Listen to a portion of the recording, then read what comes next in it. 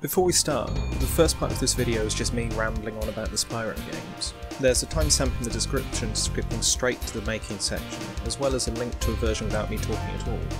But if you're still here, I can start waxing lyrical. The Spyro games weren't the first video games I ever played. That was actually SSX on my uncle's PlayStation 1. But it was easily the game series I most associated with my childhood. I grew up playing them, and spent hundreds if not thousands of hours plugging away from the age of 5. Despite that, I never actually got 100% on them until I was much older. That damnable snowboard race took me over a decade. But they stayed with me and started my love of video games. It's up to my parents to decide if that's a good thing or not, but as far as hobbies go, Spyro is definitely to blame for that one. And so I couldn't pass up the opportunity to make something so that the new release was a bit more special, even if I can't play it immediately as I don't actually own the consoles. So let's get started. I've shown all of these steps before, so to quickly summarise, I found an image I liked, turned those black outlines white in Photoshop to create an image border, and then traced the image to create a vector pattern in Illustrator. The laser reads black as engraved, so it produces the correct pattern. This was then cut out onto a black walnut piece. More importantly, if you use 2 layers of wood, you could fairly easily cut this design out by hand with a scroll or coping saw, which would mean you don't need the laser or the software. Printing the image out and gluing it to the wood would be helpful for getting the lines accurate.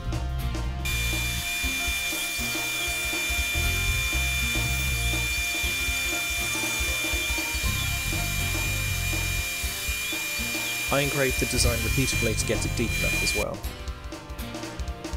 This wood had a bit of a warp on it, but nothing terrible.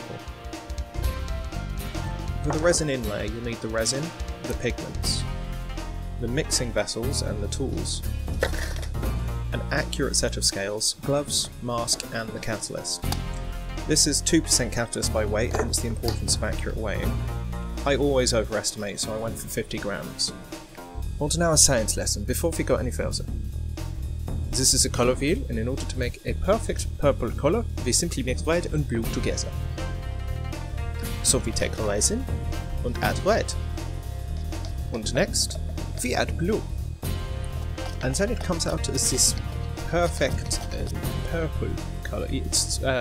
But if we add maybe a bit more red, it would be a little bit nicer. Or a little more, perhaps.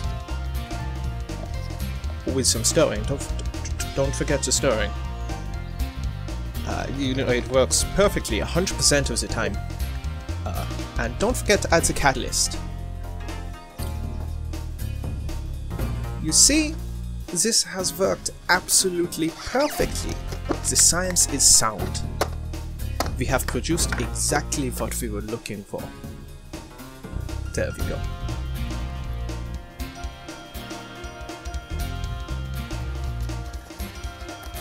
If you want to follow my steps exactly, you should go on a research trip to Africa for 3 months, and upon your return, you should buy some purple pigment. My camera doesn't actually pick up purple very well, or at all, but I promise this is the correct colour. Open the resin container with extreme prejudice.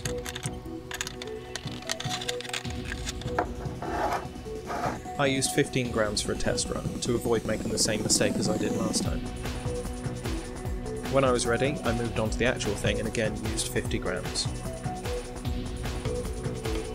Like I said earlier, the purple colour is actually accurate, but the camera hasn't picked it up and it looks horrifically grey. I used aluminium foil to prevent me from pouring the resin into the wrong part, and used a scalpel to clean the edge. But I made a terrible mistake. See if you can spot it.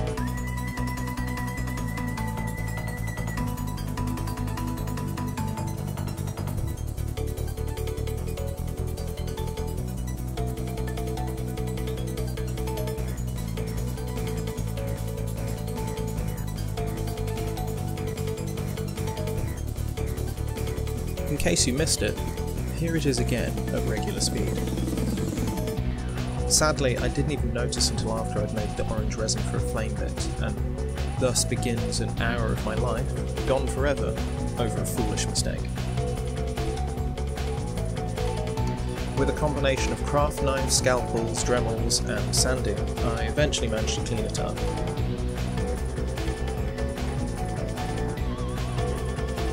When that was done, I again filled it with orange resin, and after that was set, I moved on to the actual sanding proper.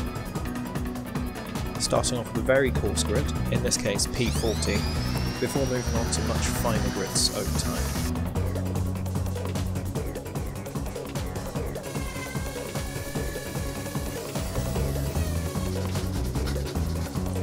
When that was done, I cleaned it with a tissue to prevent the dust from ruining the finish, and then I opened up the pot of liquid gold. Try not to get high on the fumes, and apply an excess of this which you can later wipe off. There's no harm in putting on too much, but too little will just not have as nice an effect.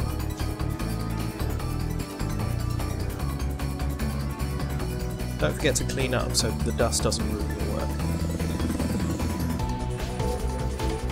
Finish with a very fine grit like 1000 or even 1500 and your plaque is finished. Admire the way that it catches the light, which you won't be seeing for the next month after Spyro Reignited Trilogy is released.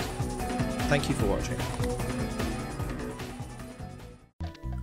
So, when I was watching some of the footage of people playing Spyro, I was actually kind of shocked at how badly they seemed to be playing, especially on the toasty level. So of course I immediately tried it myself and thought I'd be amazing at it.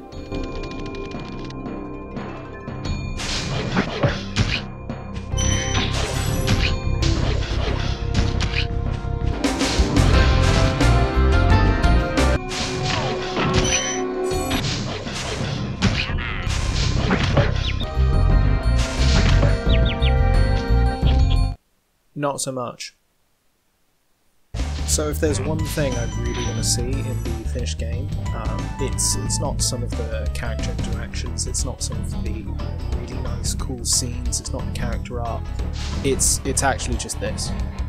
Just this one thing where you fire the top of that chest off and it hits something else off in the distance. That was almost my favourite part, and if that's not in, it gets a 0 out of 10 from me.